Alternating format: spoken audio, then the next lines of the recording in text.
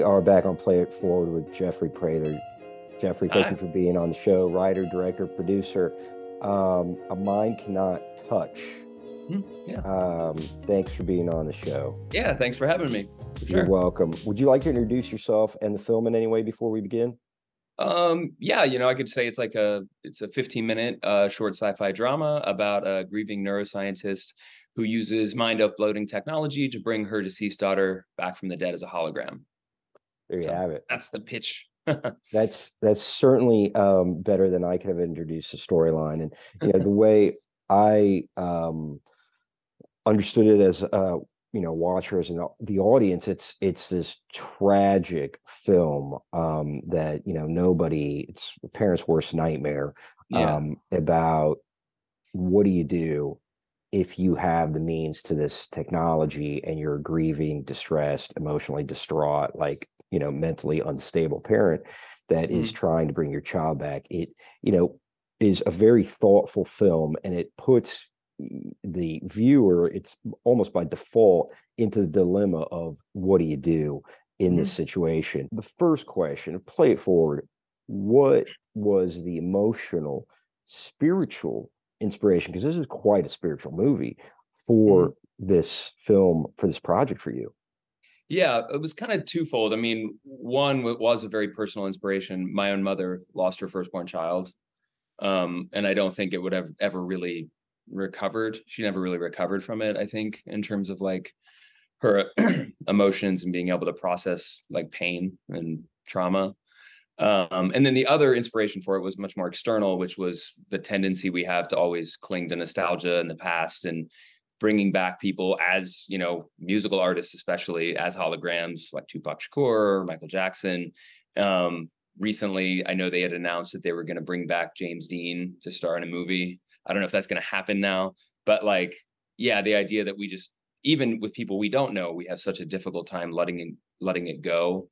And so if it's somebody that you actually love and care about deeply, how impossible that is to actually, it can seem anyway, to grieve the loss and move forward. Wow. Yeah. Geoffrey, thank you for sharing that with us. It's not, I think every filmmaker who makes a movie is emotionally interconnected with their movie. And sometimes you realize it after you make the movie, just how much so it is a reflection of your life and psychology and whatever it may be where you were processing at the time as an artist. I mean, that's really what it should be, to capture the spirit of the film and the spirit of the viewer. So, thank you for sharing that with us. I can't imagine what it must be like to have grown up with a parent who never fully processed that, and then you were the child, and so you're in a way always living with this disembodied entity. Yeah, for sure. So that's one of those things that we often face as young people, that ultimately makes us more sensitive and mature and wise as we mature into adulthood. So I think, the second part that you discussed with the holograms, what? I don't watch television. I don't know what's going on in the world. What are you talking about? Yeah, I think the first time may have been 2011 or 12, and it was at an award show, and it was after Michael Jackson had passed, and they had created a hologram using footage from him to have a performance of Michael Jackson. And then the other really famous one is Tupac Shakur at Coachella. They did a show, him and Dr. Dre was there in real life, and then Tupac Shakur was there as a hologram. I think that was 2014. That is sick. I mean, that seems like it should be illegal. Yeah, I don't know the legal process of doing it. I'm hoping they went to their estates and whoever was in charge of that and was like, this is okay. But that is insane. I had no idea. Yeah, you can look it up. It's really technically impressive. It's even 8 years ago now. It looks incredible. That's some scary. Wow. Yeah, it's pretty weird. Wow.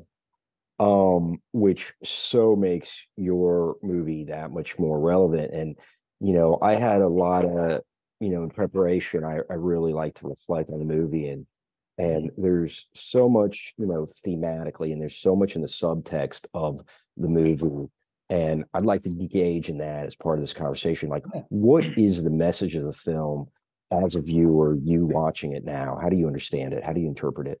Well, I think you kind of hit the nail on the head, is that I want the viewer to feel the dilemma that the mother faces and put themselves in that position to think, would I do this if I had the opportunity?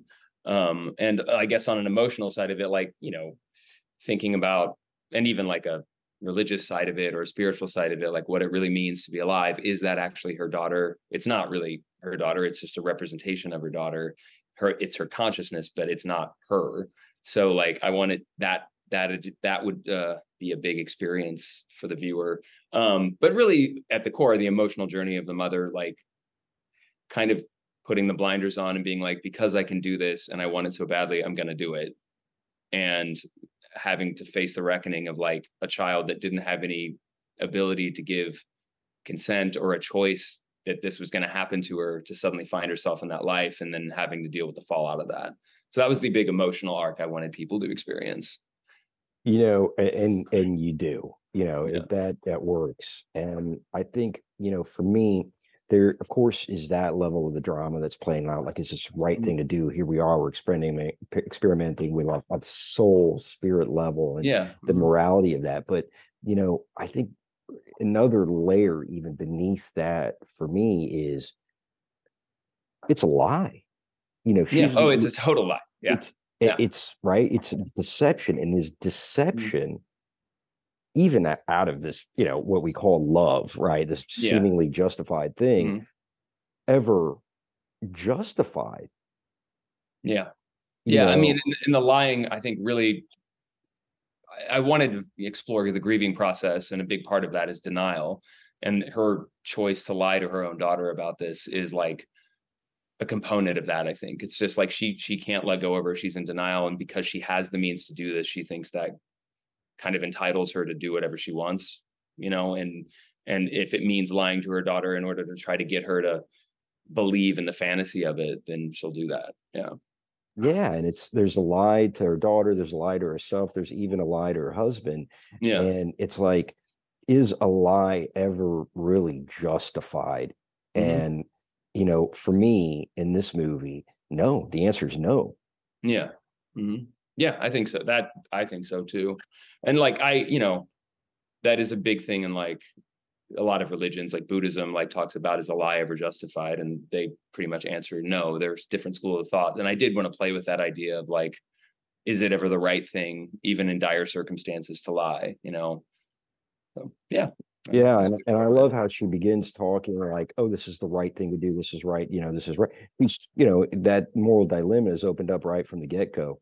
Yeah, yeah, for sure. The other thing that I thought was really cool about the movie, a very different relation to some other films that may have, tackled this theme, is ultimately the computer wants to self-destruct.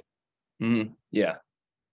So it's almost as if like the personality that's been programmed Mhm. recognizes its own human limitation and wants to turn off. Can you speak about that? Yeah, I mean, I think I wanted to like how horrifying it would be to like realize that your whole world was going to be contained to what someone else could create for you, and like that's why, I mean, I don't think that's much of a life, like living in a box where a person can create whatever reality they really want for themselves. And I really wanted to play with the idea of like, she had no choice in the matter, and she had never given consent. This was totally like sprung upon her consciousness with no ability to do anything about it. And so I think if faced with that and not having any sort of choice, you would choose to self-destruct. You wouldn't want that, because in essence her mom is now not her mom anymore. It's like really her god, like that, for that program, like there's no agency. Like she can't make any choice on her own without going to the mom to create something that allows it. And ultimately, it's a question of freedom, Yeah. Hmm. and then, the human choice is that a life without freedom isn't worth living. Hmm. Yeah. And Sure. what I find, the way the movie plays out, this sequence of events, is that even the machine, right? Because it's not the human, but even the machine, based on however it can interpret or be programmed, the human language, comes to that conclusion. Yeah, for sure. Geoffrey, how have you been changed after making this movie?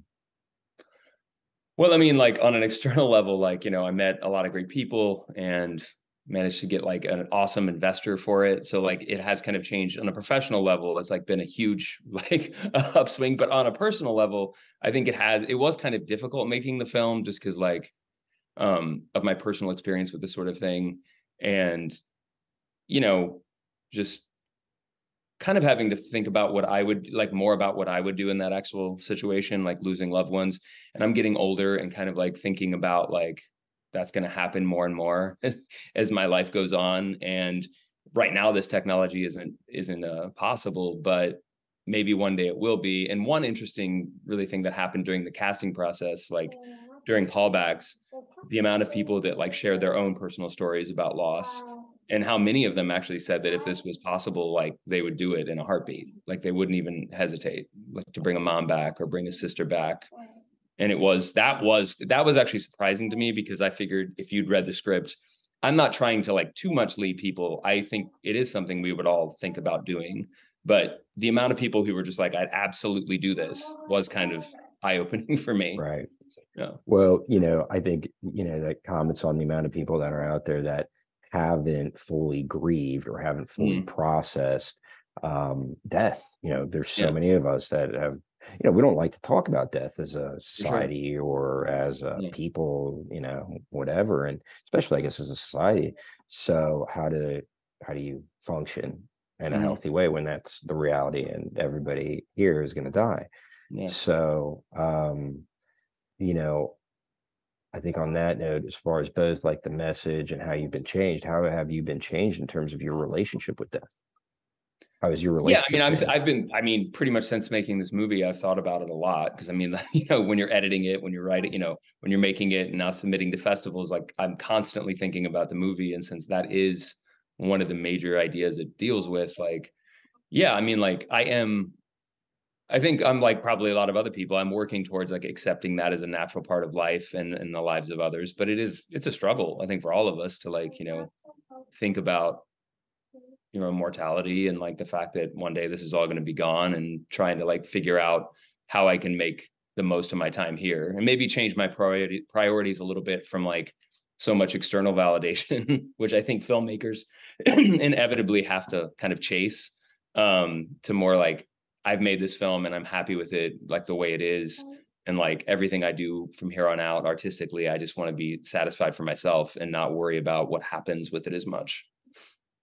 Well, I think that's key. And I think that's key to really maturing as an artist and becoming a successful artist in your own experience of what that means. Because, the external validation is never going to be enough. There's always that carrot to chase. Yeah. And I think it's limiting, it's just amazing to get to that point where, oh, you can feel that opening, that door opening, and it can potentially even allow you to be more of a risk taker in for sure. art. Yeah. Filmmaking is different historically, but I think it's changing in terms of the amount of financing needed and the amount of people needed. So, a musician, singer-songwriter, a writer, poet, there is now that that gap's kind of closing with all the technology that can make it a little more accessible to, just putting it out there. Yeah. That's a good thing. Yeah, it's a great thing. That's a great thing. And, that's what we hope to contribute to as far as equalizing the playing field. Yeah. Geoffrey Prather. Prather. Yeah. Okay. Happens all the time. Geoffrey Prather. Thank you so much for being on the show. Thanks for having me Cannot again. touch. It's a really strong, compelling film, and one that wrestles with the major issue of life, which is death, and how to move on beyond it and cope and really live. Yep, that's what we're all trying to do. That's what we're all trying to do. All right. Till next time. Thank you again so much for being on the show. I'm going to Yeah. kill it. Kids, stay with us for future episodes.